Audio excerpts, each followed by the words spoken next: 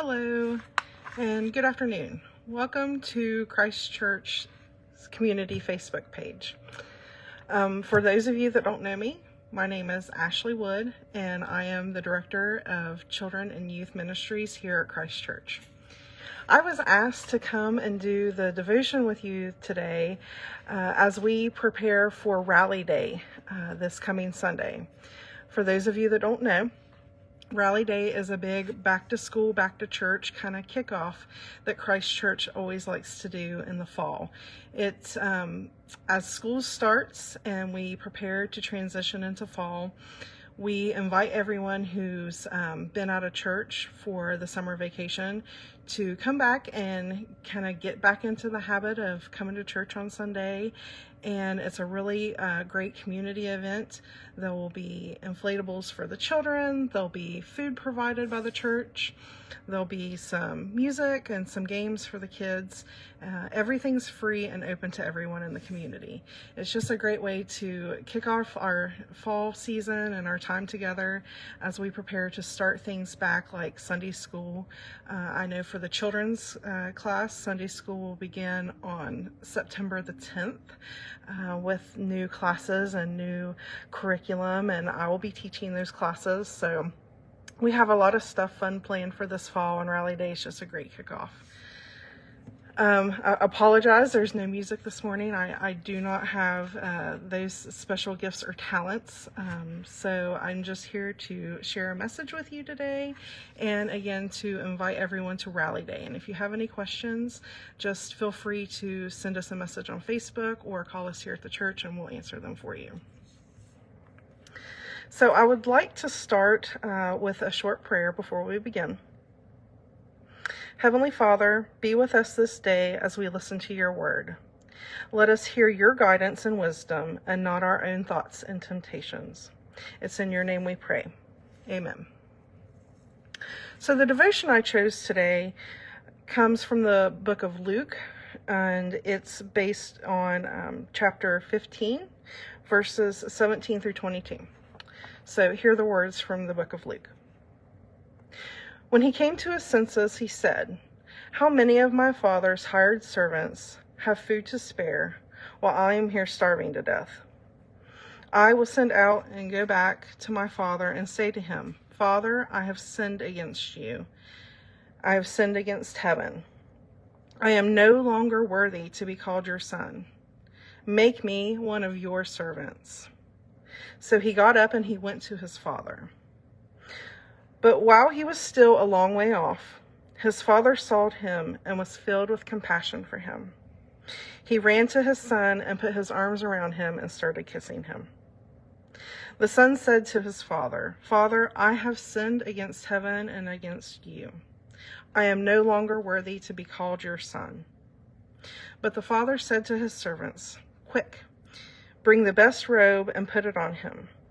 Put a ring on his finger and sandals on his feet.'" This is the word of God for the people of God. Thanks be to God. So the devotion for the prodigal son begins. The first thing to understand here, if you're not familiar with this story, is that the younger son has taken his father's inheritance and has gone off to the pagan country to escape God's commandments and to enjoy himself without any restrictions or moral standards. It seems that he wanted his freedom. But this lifestyle has led him to such a moral collapse that he was indulgent in a multitude of sins. In this situation, he suddenly realized that he had lost more than his money, his dignity, and his reputation, but he had lost his faith. This parable is very realistic for a lot of us. The prodigal son's first concern is that he had nothing to eat. He was struggling with meeting even his basic needs. And then he remembered how full of everything his father's house was and how safe that it was for him.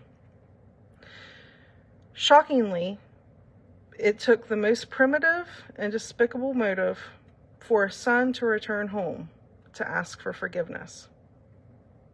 This same God This is the same that God is with us. He loves and understands us.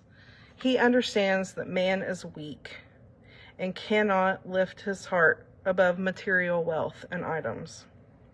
God understands that sin has killed the seedlings of nobility and hope and loss of creation. We are lost to the ability to see beyond our primitive desires and need to survive. Therefore, God shelters the prodigal son in his life. But at the same time, he gives his son another chance to start anew. I chose this devotion today when thinking about Rally Day. Rally Day is a call to come home, to come back to the church. It's a lot of times because we've just been busy with summer or busy with different activities that we've gone away from church. But the pandemic has pulled people away from church. People's desire for other things in life has pulled them away from the church. There's been lots of reasons to leave, and people struggle with reasons to come back. That's why this is so important. We need to remember that we're all prodigal sons. We all go through this at some point in time. And God is always willing to be the Father, to welcome us back in. No matter what we've done, no matter how long we've been away, we're still welcome back with the same open arms through Jesus and his sacrifice for us.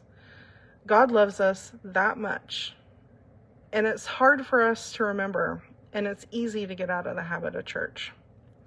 But as we start a new season, please consider, if you haven't been to church in a while, coming to church here or going someplace else. Reach out to God, because that's what he wants from us. He wants us to reach out to him and ask to come home. And he's eagerly waiting us. I hope you enjoyed the devotion today. And again, I want to invite everybody to Rally Day. It's important that we come together and we worship and fellowship as a community of Christians, because our faith in God, being with one another, strengthens those bonds. Before we close today, I'd like to end us with a word of prayer. Heavenly Father, we often find ourselves repeating the prayer words of the lost son. Father, we have sinned against you. I am not worthy to be called your child. But each time you embrace us with your love and your mercy. You forgive our sins and give us a new chance at life. You restore our dignity, and we are immensely grateful to you.